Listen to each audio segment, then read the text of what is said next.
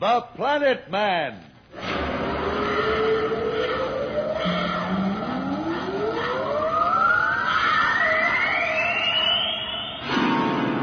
The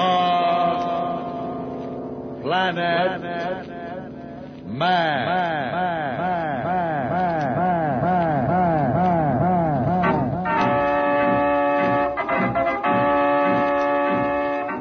This is the fascinating story of Dantro, the Planet Man, troubleshooter for the League of Planets organization, the law enforcement body for peace and justice in the celestial world, whose headquarters and center of operations are situated on the capital of all the planets, Planaria Rex.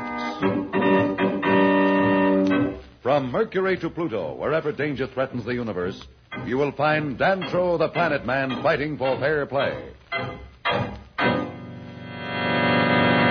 In a moment, The Planet Man.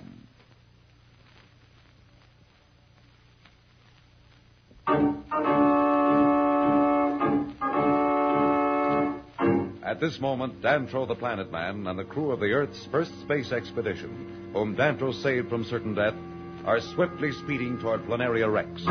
They have just gotten out of the reach of some unidentified bogey spaceships. Dantro's ship, the Planeteer, is the most breathtaking engineering feat the Earth people have ever seen. It's as large as a fortress, and an endless system of instruments and mechanisms in the control chamber give it the appearance of a fantastic flying laboratory. Dantro is speaking. With the use of this cosmic communicator, we've been able to watch the Earth for many years. This is how we knew all about your experiments, Professor Darrow, in the moment you took off for the moon. Here, I'll tune it in on your launching site, and you can see and hear what they're saying about your expedition. Look, Professor, it's Charlie and Dr. Sterling. I can't believe they didn't make it. Professor Darrow seems so sure. The scaffolding fire just before launching must have caused some trouble we never figured on. It's bad enough losing the three of them. But it looks like those two kids must have gone along with them. They were here one minute and gone the next. One of the workmen saw them near the rocket platform before the fire broke out. I'm afraid I'll have to cut off the communicator now. You see, I must keep it clear for incoming messages.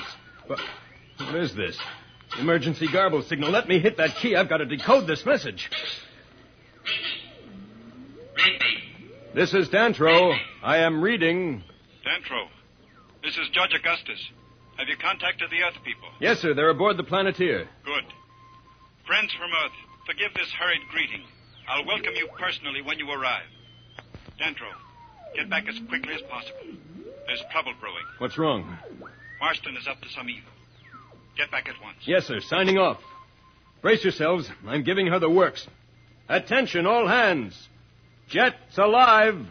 Jets alive.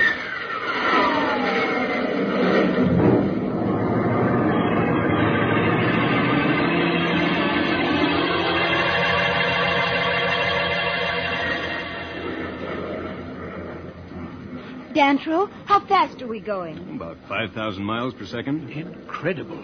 Say, who is this fella Marston? He sure gets lots of fast action. Well, I guess I'd better explain a few things. You see, the League of Planets is made up of all the inhabited parts of the solar system. Mercury, Venus, Mars, and some of the moons of Saturn and Jupiter. Dantro, there's a red light blinking on the sport panel. What does it mean? Well, oh, thanks, Billy. I must switch on my auxiliary cooling coils. Without that, the skin of the ship would melt at this speed. A few more turns on this ship, and you'll be able to pilot her, Billy. Oh, boy, I'd sure like that. Well, anyhow, the member planets of the League have been living in peace for many centuries until recently, when a new leader has taken over on Mars. His name is Marston, and he's been plotting the conquest of the solar system. So far, the League has kept him in check. However, I'm afraid that once his plans are known, war between the worlds will be inevitable. Why don't you punch him in the nose? Now, Billy. You're talking just like an old-fashioned cowboy, Billy. What you mean is, why don't you paralyze him a little? Jane, please. It's all right, Pat. You see, we of the League of Planets are not permitted to resort to violence except in self-defense. Let's not worry about Marston now. That's not your problem. Well, we'll soon be at Planaria Rex.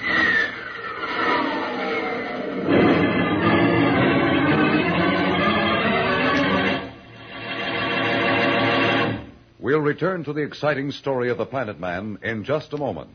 So, level off.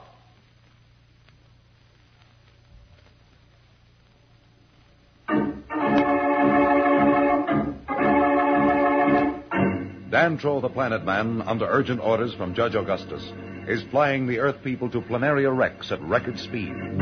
On the planet of the unknown, the mysterious planet Mars, certain plans are taking shape which can only mean that Marston, the dictator of Mars, is up to some foul play. As we look into the cold, foreboding secret meeting place of the Martian Council, we find Marston, a giant, fierce, ruthless ruler, holding court with his council. Behind Marston, you can hear a small, ugly, and weird creature, his Martian flying cobra, FEMA. It's Marston's only means of protection. Since this creature has the powers to warn Marston of any impending danger, Marston trusts no one. Hence, FEMA is constantly with him. Listen. Can I count on no one? Must I conquer the whole solar system alone? I must have speed. We must strike before the other planets suspect our plan. Before they know it, Marston will rule the solar system. When do we invade the Earth? As soon as our ships return with the crew of Earth's first rocket ship. They should have reached there by now. Once they are our prisoners, we can move. From their eminent Professor Darrow, we will learn much to help us conquer the Earth. Then with the Earth's resources and her people as our slaves, we can defy the League of Planets. Marston, we have just received word from our ships. They have found the Earth ship. Good. But the crew is gone. Dantro must have reached them first, and it's believed they are on their way to Planaria Rex. What? Must everyone fail me? Have the ships return immediately. When they arrive, execute the commanders of both ships. FEMA, you are the only one who understands and protects me. And as for the rest of you, my trusted counsel, you will learn that when Marston wants something done, it will be done. How can we keep them from reaching Planaria Rex? Tara, my most eminent and brilliant scientist, what would you suggest?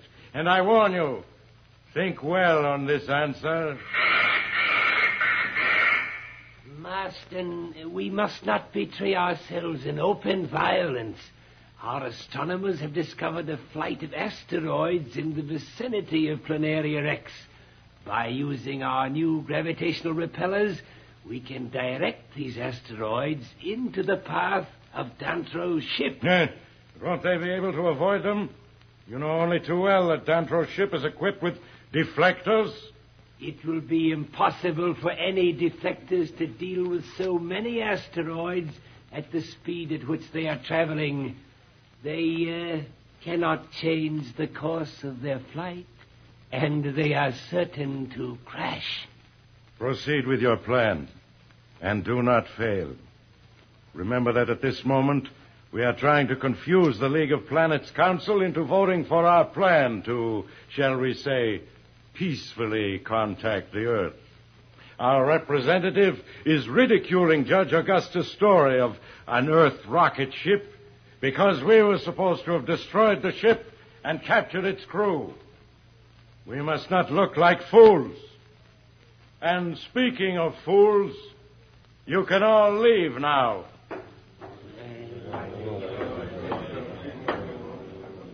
Dantro, you have beaten me again. I thought I might one day have the pleasure of running this radium dagger through you. But the asteroids will have to do the job for me.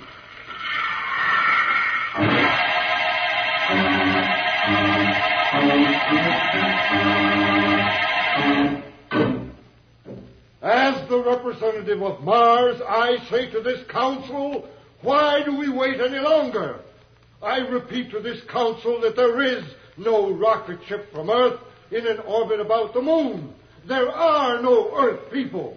I insist that we vote on the Mars resolution to permit the planet Mars to make peaceful contact with the Earth. We have agreed on the vote. Members of the council, I request you wait. I personally contacted Dantro, and I know he is on his way to Planaria Rex with the Earth people. We've had too many words about Dantro. Why isn't he here with proof? If we delay this vote any longer, we will be defaulting on our agreement to vote, and this council will be causing great grievance to my planet Mars. I demand a vote Now! I implore the council to wait. Dantro, please hurry.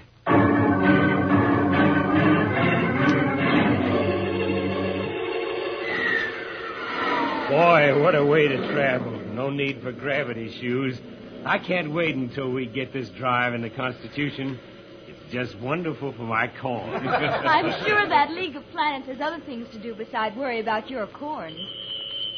Hey, what's up? What a weird noise. Hurts my ears. What's this? I can't understand it. We seem to be running into a field of asteroids that shouldn't be in this area. Won't your deflectors take care of that? The deflectors will take care of any ordinary obstructions, but there are hundreds of asteroids ahead.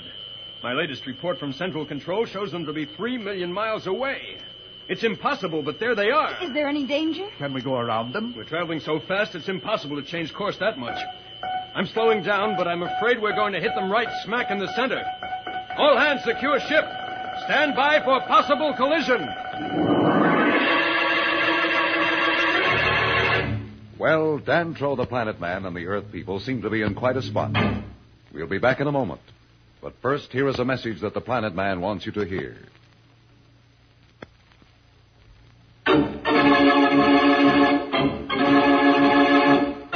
Tune in again for more transcribed thrills and adventures. Find out what happens to the Earth people as they speed toward a new world on Planaria Rex. Rocket millions of light years into space with Dantro, the Planet Man. The Planet